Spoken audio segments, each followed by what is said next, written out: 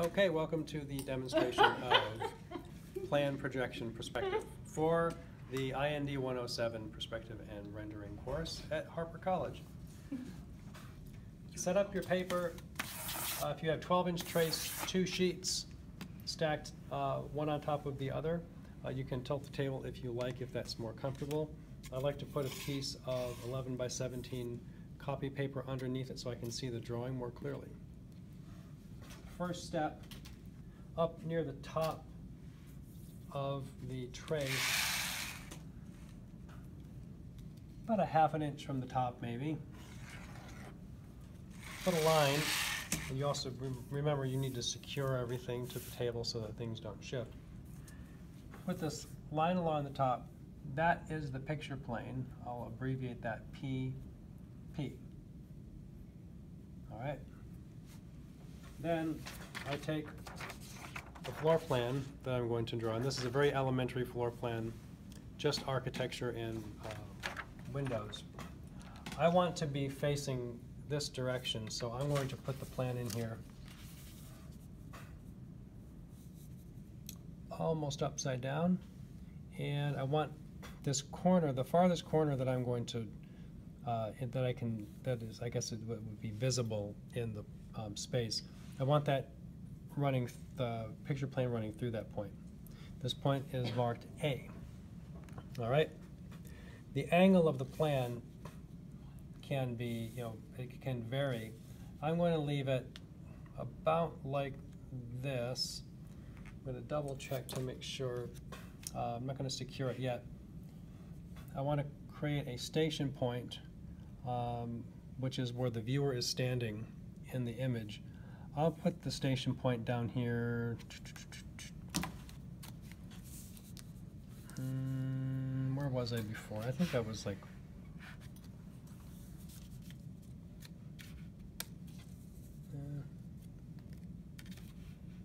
that's good like that. I don't, if I do this and I have station point there, wherever you put your station point, the view of the drawing is going to be directly vertical or perpendicular with the picture plane. So if you want to look over this way, then you need to rotate the plan. Plan accordingly, because from the station point, you need to create vanishing points, and that will work. Your vanishing points are created 90-degree angle from the picture, or from the station point. And I just need to make sure that if I position the plan and then I go to draw put my vanishing points in, that they're going to be on the paper. So this will work. And since I can see that that will work, then I will tape my plan down.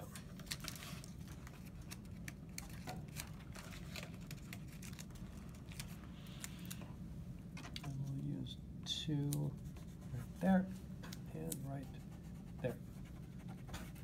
So you can have the plan positioned slightly differently from person to person. This will still work.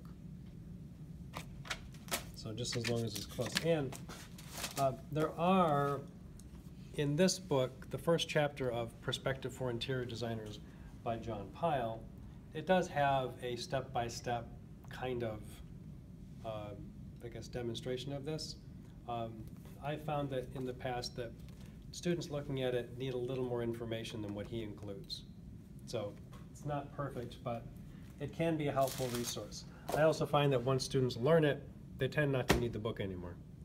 But if we can also maybe make some photocopies of that, and if you would like to have that, why not? He's a generous guy, he doesn't care. I didn't say that. We're not stealing John.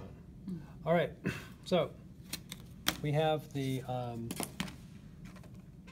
station point is here, just like a dot, and it is, the old like architectural graphic is really of a person seen in plan view. So that's your head and your shoulders. Okay, so plan is set up, it's secured. We have the picture plane drawn. Now I'm going to draw the vanishing points, and to locate the vanishing points, I go a 90-degree angle from the station point. So I'm going to draw parallel to the architecture from the station point, and that looks pretty good. It's an approximation. I'll go up to the picture plane. That's the left vanishing point. You don't necessarily have to draw a solid line all the way up. That once you start projecting edges in the perspective, the more lines you have, the harder it is to see things. All right, so we go right angle here.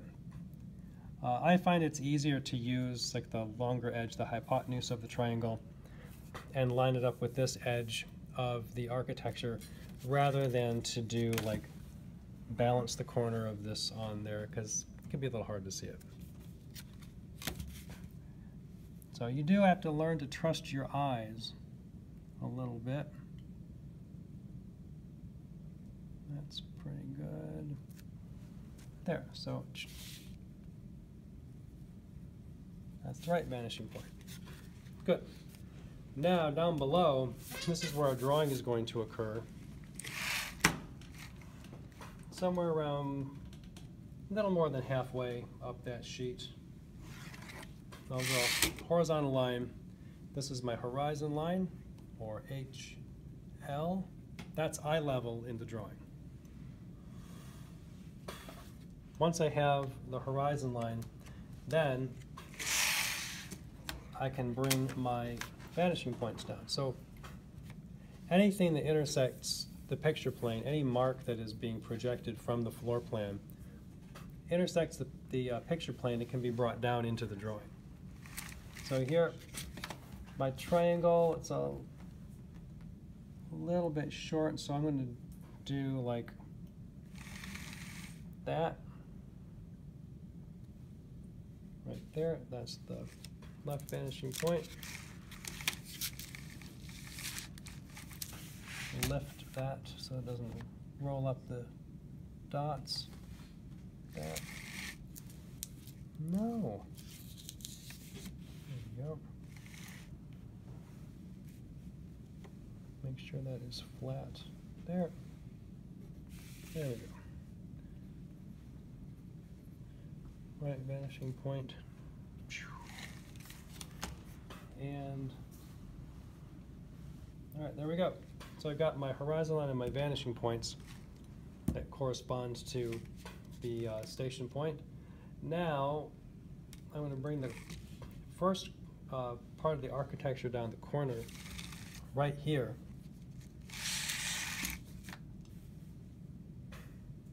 So that's already intersecting the picture plane, so I can bring it down there. All right. The initial line that I draw is going to be longer than I actually need it to be. So this represents the corner. You can see up here, this is a plan in 3/8 scale. And so this has to be in 3/8 scale too. The perspective has to match the scale of the plan. Otherwise, the heights and the widths will not correspond to each other. I've seen the drawing, it looks weird. And one thing you don't want is to make weird drawings. Weird drawings are okay, but more for fine arts. Okay, so 3/8 scale, I'm going to set the scale up using the 3/8 side here. The eye level is 5 feet 6. So I will set this up. I'm going to put, there's 1, 2, 3, 4, 5, 6. I'm going to have the horizon line right there in between 5 and 6. And I'll put, there's 0. 1, 2, 3, 4, 5, 6, 7, 8. And it's a 9-foot ceiling that we have for this plan. I put tick marks at 1 foot because I'll use them. My line I drew down coincidentally was like right at 0. I've got extra above 9 feet, so I'll take that off. So that is a 9-foot line in scale for 3/8. Next, I'm going to draw the architecture. So these two walls, what I'll do is draw from the vanishing point, like the right vanishing point will give me the left wall. So we'll line this up, and as I recommend you put your bed holder or mechanical pencil on the vanishing point, slide the triangle to it, rotate it so that it lines up with the base of the wall,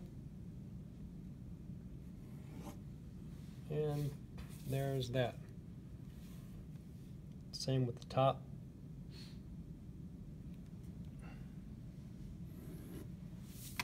There's that. I think I'll be okay leaving that at that length. And then for the right wall, I use the left vanishing point. I want that to be a little bit longer. I'll line it up, move my pencil farther up the scale or up the triangle without moving the triangle. Then I can shift that, and that'll line up with where the vanishing point is. There. And you want to make this as precise as possible. You can get away with a little bit of inaccuracy, but I think, wrong way. All right, so here's a tip.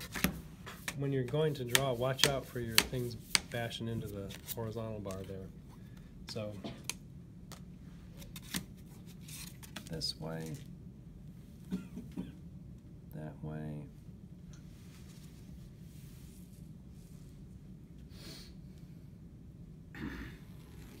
There we go.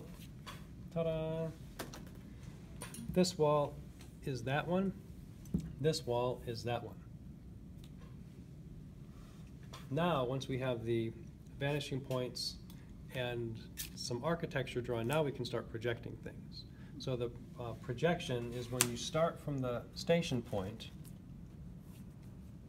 or SP. There's a corner right here. I'm going to ignore these little saloon doors or whatever they are.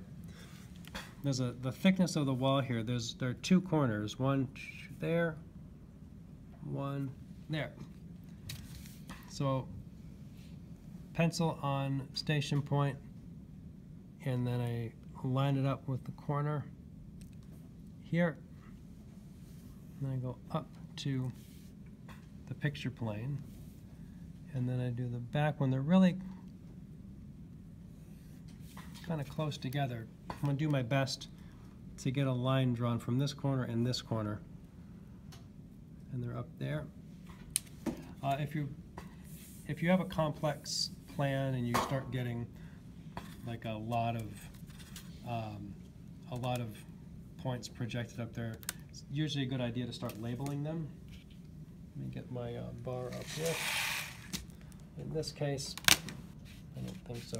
So what I'm going to do, I'm going to project this up and then bring it down. It's going to give me the edge of that wall. It'll show me where this ends.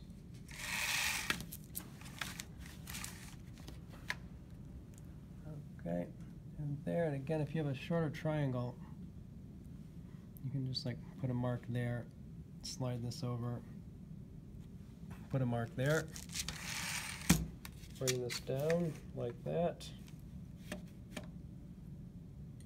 Line that up like that, slide the triangle to it, and that will give me the closer corner. The second line gives me the farther corner, and that'll give me the thickness of it. Initially, when you bring it down like that, you can see it's two parallel vertical lines giving me the thickness. I need the perspective of the thickness. The top and the bottom of that wall will angle from the front corner to the vanishing point like that. So you don't want to just leave it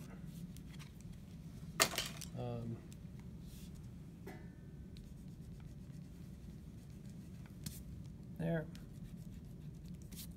and there. Ta-da! What do you think? Okay so far? Yes. Good. So what I did there, that's the projection. You project from the station point through a corner in the plan, and then you go up to the picture plane, and then you bring it down.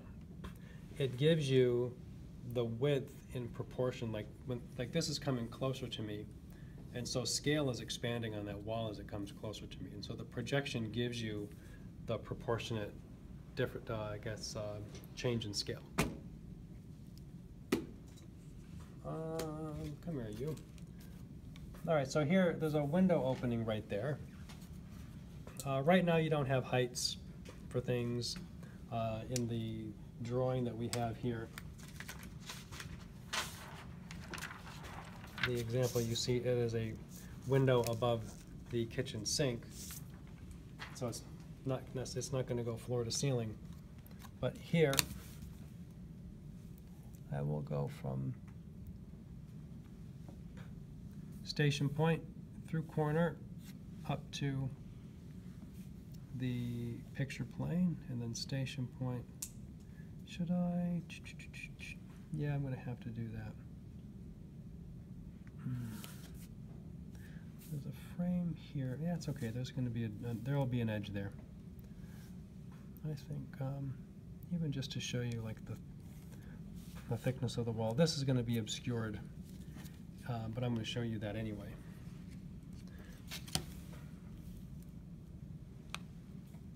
There. So this will be the window opening without the any of the fenestration.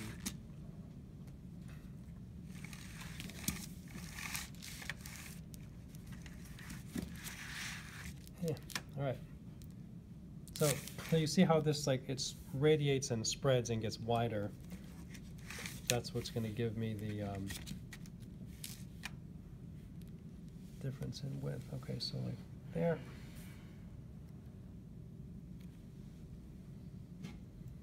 There. Okay. And there. So if I do these in groups, then I can just keep them projected part way down and keep them organized. So there is that. That. And that.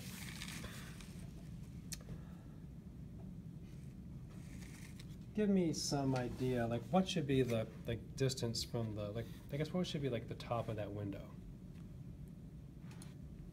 4 feet. 4 feet?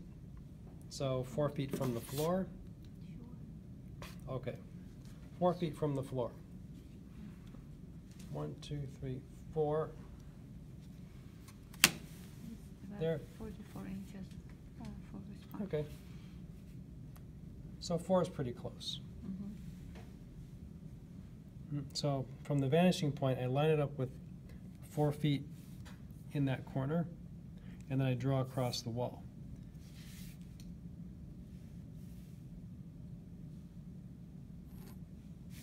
There.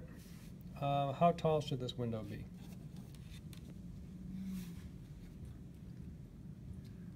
Interior designers. I can't hear you. 4.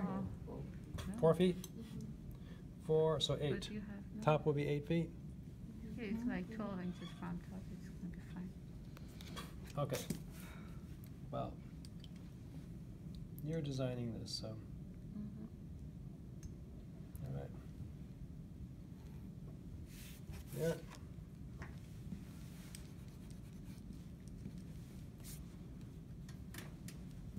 There's the window opening. From here, I'll be able to see the thickness. So like this is this opening with with no window, no glass, no aluminum. I'll draw it down to the vanishing point, and here up. Oh, that was bad. Don't make it bad. maybe go a little longer. Just in terms of clarity, you don't always have to erase everything right away. So there's the thickness of the wall.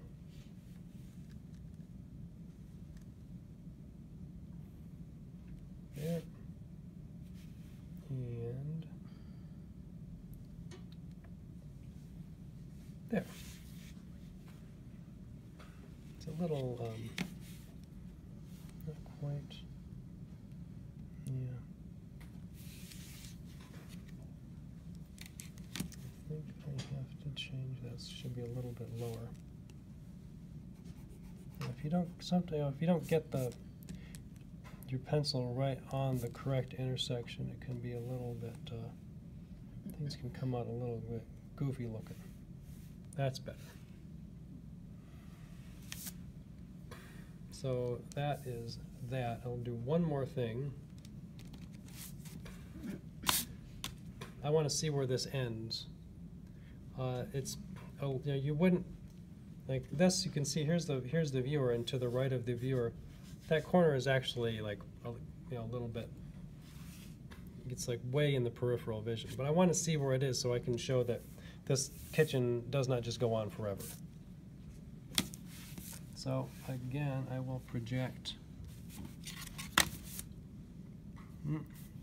put pencil on the station point, pivot it so that the triangle intersects B. Right there, and that is B. And then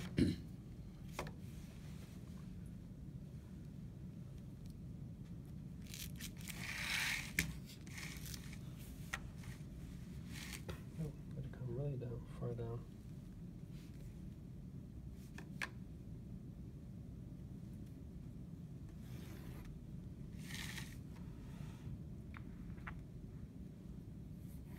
There. So that's where this corner of the room would be. We have another more complex plan that you'll get to use after you do this one that has wall cabinets, lower cabinet. It's got an island in it. So this one's going to be practice. So if I want to draw this, and you'll see in this, it's a slightly different spot, but you see like oops, there's a mistake. This kind of like radiates out past the, so like really looks like it's coming behind the viewer. I just want a little bit of that there and there, and once you have when you have the lower cabinets, the wall cabinets in there, all that's going to come closer in.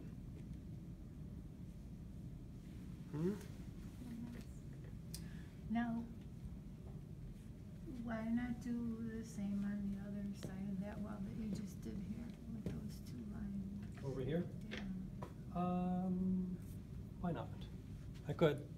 I think if it helps if you have, what would it look like if I do that? Oh, that's way out there. Oh, because you're not incorporating that whole wall? Yeah.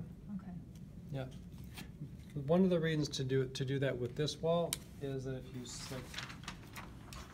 this has the countertop that comes closer, so like starts to that wraps around. There's a doorway here. There's like an exit from the kitchen there.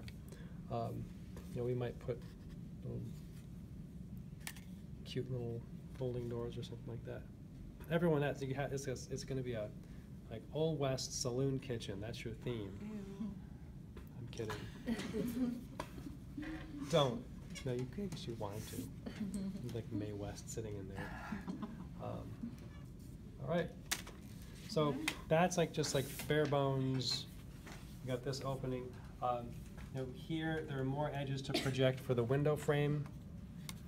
I can go like the next one's like there.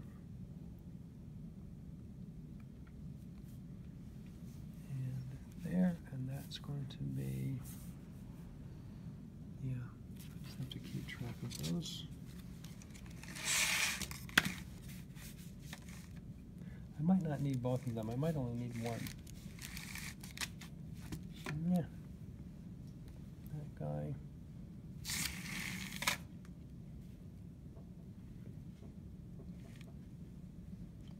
So there. That will give me the thickness of that frame right there. And and I don't really need this back one projected, I can just go back to the, oops, the far edge of the opening. It's a little hard to see that. Come here.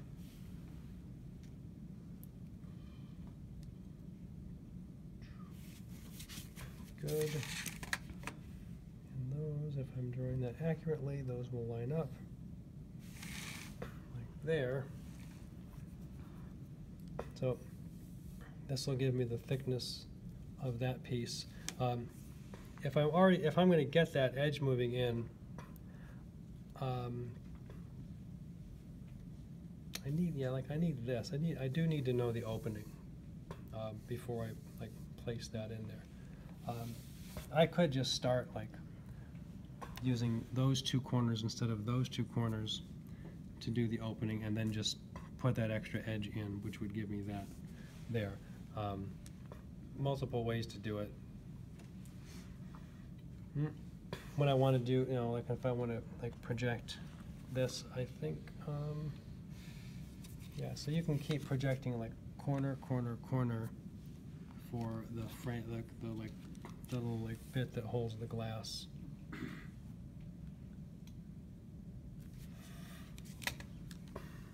Thank you. Are you going to give us that piece of paper? Copy of that? Yeah. So I have these to give you. Well done. All right. And this so is due next week. Thank you. I would like you to make an attempt at this over the week, and we will see just how it goes, and we will work on it. Are we ready to wrap it up here? The director is giving me the signal to I'm Sam rolling. Okay. Bye.